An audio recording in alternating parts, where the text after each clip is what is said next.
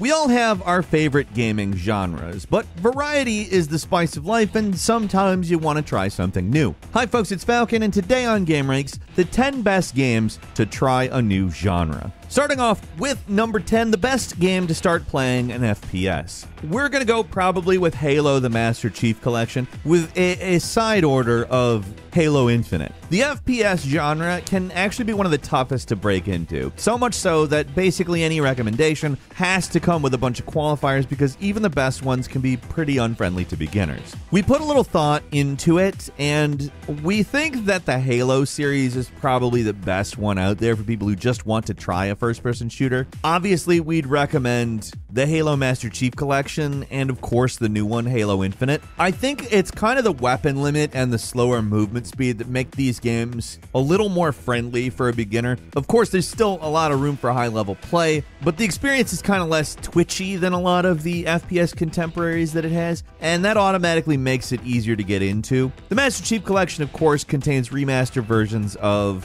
1, 2, and 3, the side game, ODST, the prequel Reach, and Halo 4, which is a lot of content, to be frank. The earlier ones are a little less player-friendly, as the newer ones, like Halo 3's campaign and on, are kind of a lot friendlier on the easier settings. Halo Infinite is a little different as it adds some open-world elements to the gameplay, but as a soft reboot to the franchise, it's also a really easy game to start with. It probably has the most modern feel to it, and pretty good to get your feet wet. In regards to multiplayer, Infinite's probably also the better game to start with as a beginner because it's a much more condensed experience. You're not learning as much. There's a lot of players, the matchmaking is good, so it's not hard to jump into a game either. Like, a big deterrent in, frankly, a lot of not current multiplayer games is just getting into games. So, for FPS beginners, I probably wouldn't recommend the multiplayer anyway right from the start. But if that's what interests you, Halo is, again, a little less twitchy than other FPS games, and that especially goes for consoles.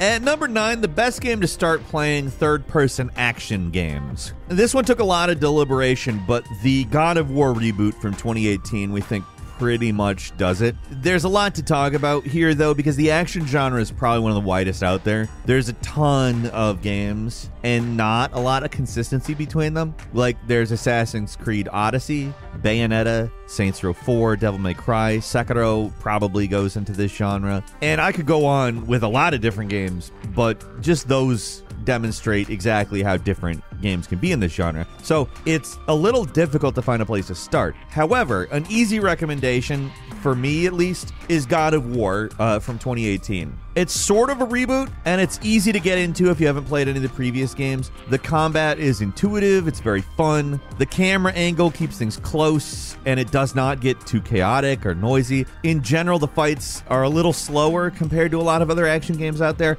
and that makes it easier for newer players to adapt. Another great feature is that the game doesn't force you to play on a certain difficulty setting to earn achievements, so as a beginner, if you want to go after the difficult challenges like fighting the super boss Valkyries, you can just turn down difficulty and you don't get punished for it. The entire God of War series is honestly really good for beginners. Even the classic PS2 games still play really good today, and they're easy to get into if you're not used to action games even. They're accessible and a lot of fun. At number 8, the racing genre. Probably the best game we think to play in terms of that is Forza Horizon 5. Probably really cool because the king of all racing games right now is also the easiest one to get into. The Forza Horizon games just overall have less technical controls, a huge variety of different events, and really like extensive difficulty adjustment settings. There's so much you can do to adjust the difficulty of these games, it's almost a little overwhelming. But if you're starting out, the default difficulty is also just a good jumping off point. That's the magic of these games, especially the newest one. If there's something you're struggling with or just don't like to do, you can just go do something else. There's going to be at least a few things you'll enjoy here, and there's going to be a lot of those things. There's really no denying that these games are dense. They throw a lot at you at the start, but if you're just starting out, probably the easiest thing to do is ignore all that stuff, just focus on finding what's fun for you. Because Forza Horizon 5 is just this beautiful game that cruising around itself is a good time. And there's something that if you're interested in racing games, you will find and enjoy in this game. There's so many good racing games out today, but if you're new to these games, I'd steer clear of simulation racers because those are dense on a level that Forza Horizon 5 doesn't even approach. Not that it doesn't have a lot of depth, but it's accessible, and I think anybody interested in racing can have a good time with something in it.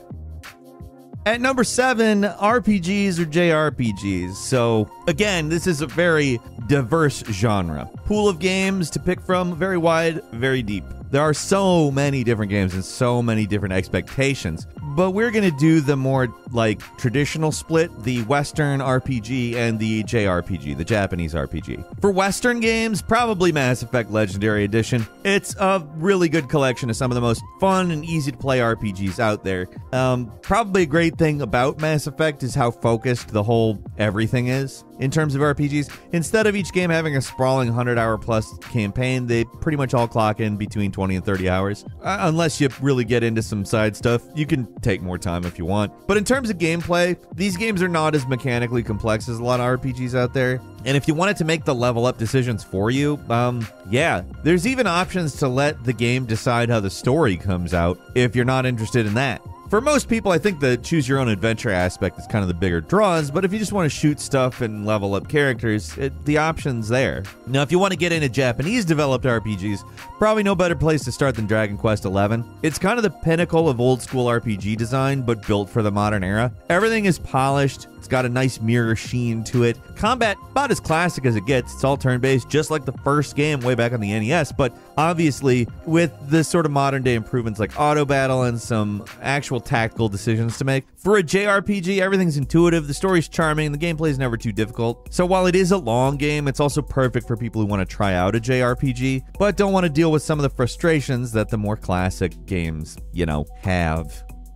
At number 6, the best game to start playing platformers. I mean, if you've never played a platformer before, it probably doesn't get any more intuitive than Super Mario Odyssey. Like, there's a lot of absolutely essential platformers out there. Super Mario World, Sonic 2, 3, Sonic and Knuckles, Shovel Knight, Crash Bandicoot, the list goes on. A lot of these games can be kind of tough to get into as someone new to video games, though, because they all have their little specificities that make them something different. But Super Mario Odyssey is probably perfect for someone who wants to get into platforming for the first time. The controls are just super smooth. They don't get a lot more smooth and intuitive than Mario, especially after Mario 64. But Mario's movement powers don't get much better than this game. And the real reason this game's so great for new players, though, is how open it is. Each level is a sandbox that lets you do pretty much whatever you want, and they're not a lot in terms of limitation.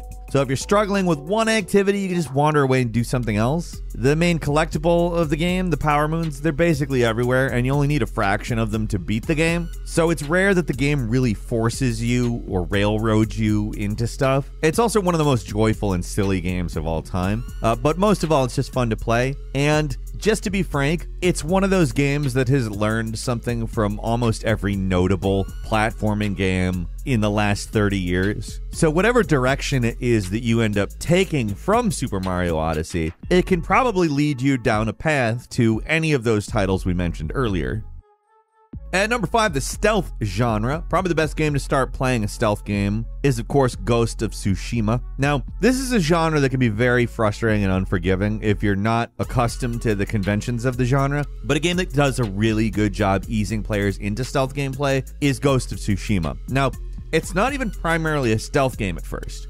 Slowly, as the game progresses, you unlock new abilities that make stealth easier and more effective, and eventually, stealth is all you need to clear out a base. The way the game slowly expands the stealth mechanics really makes it stand out to me as kind of the most new player-friendly stealth game. The main character, Jin, is learning stealth as the player is learning stealth. Instead of throwing you into the deep end like you're a stealth badass and you should know everything about stealth because you're going to stealth your way into this stealth situation, it assumes the thing that a new player is going to do is hack away at enemies. and it's like, all right, how do we go from that to incredible stealth badass? Another positive is that if you get caught, it's not the end of the world. Instead of being a chump, Jin is as deadly in a sword fight, so if you're seen, the game just continues to be entertaining. Ghost of Tsushima's stealth mechanics aren't like super deep or anything, and the enemy AI can be super forgiving, but that's kind of what makes it such a good place to start for people who want to try that genre. And number 4, the best game to start playing survival simulators is probably Subnautica. By their very nature, survival simulators can be pretty unforgiving. That's sort of built into the gameplay loop. You're supposed to try to survive. But not all of them are quite so brutal. If you're looking for one that's a little more intuitive and easy to get into, Subnautica is probably what to try. The game's a little more fun and satisfying than a lot of survival games out there, but if the underwater setting gives you the creeps, that's probably going to be a problem. For me, I found the game really entertaining, though. The story gives you a strong motivation to explore, the base building's pretty straightforward, and the world is just all around fantastic. The main thing that keeps this one so player-friendly is just how polished everything is. Like, the menus are a common chore in a lot of survival games, but this one, they're streamlined and they make it so much easier to do the things that you want to do. There's only 3 major meters you have to worry about. There's hunger and thirst, which are quickly solved, and then there's oxygen, which, I mean, that's probably what's going to cause a little bit of trouble. In my experience, the progression's very smooth, very satisfying. But if you don't want to deal with all that stuff, there's just also creative mode. It's another game that lets players adjust it to be as difficult as they want, which is perfect for anyone just wanting to try out survival. And number 3 is the best game to start playing fighting games, which we're going to recommend Mortal Kombat 11 for. The fighting game genre is notoriously difficult to get into, but more and more we're seeing games that at least attempt to bridge the gap between the hardcore fans and the casual players. There's a lot of great indie fighters out there with great tutorials and simplified controls, but if I had to pick just one game in the genre that's best for new players, I'd go with Mortal Kombat 11. Regardless of if you're going to go online or just want to beat up some AI opponents, there's a lot to do in MK11. The extensive tutorial system is really good for learning the ropes. There's a large player base if you're looking to go online, and the skill ceiling isn't as high as a lot of other popular fighters. With MK11, you don't worry about stances, hundreds of different moves, or complex motions that they're confusing. Charge attacks, pretzel motions, stuff like that. All the actual fighting game moves are easy to input, and combos are rarely requiring of the actual kind of precision a lot of other fighters do. Compared to a lot of other games on this list, there's still a lot to learn in this game. It is a fighting game after all, and it is a complex genre. You're probably going to get destroyed the first few times you go online too, but compared to almost every other popular fighting game out there, it's just so much easier to get into MK11. At number 2, the best game to start playing the Soulsborne genre. We're actually going to recommend Star Wars Jedi Fallen Order. Now, like fighting games, the Soulsborne genre, or subgenre, whatever you really want to consider it, is almost exclusively dominated by hardcore players. It doesn't have to be the case, though. While Dark Souls games can be confusing and kind of difficult at times, not every game in the genre is so unforgiving. For players who want to get into that experience without having to prepare to die every few steps, there are a few alternatives. My personal favorite is Star Wars Jedi Fallen Order. It's a game that's got all the hallmarks of the genre, but with a major difference, an actual difficulty selection. All the staples of the genre are here. There's a healing item that has limited uses, you recharge it at camps, death sends you back with a chunk of your experience gone, and the combat is pretty deadly. What makes it a little more forgiving, though, is that you don't lose everything when you die, and you've only got one weapon, which makes it more difficult to find yourself with a terrible build that's not working. Also, the overall story is possible to follow, which is oddly an innovation in this genre. It's actually a kind of strange mix of Uncharted and Dark Souls that somehow works despite being how incompatible those two games seem. Some people might recommend Elden Ring as a good starter Soulsborne, but if you want a game that has all the hallmarks of the genre without being a huge pain in the ass, Jedi Fallen Order is just a fantastic place to start.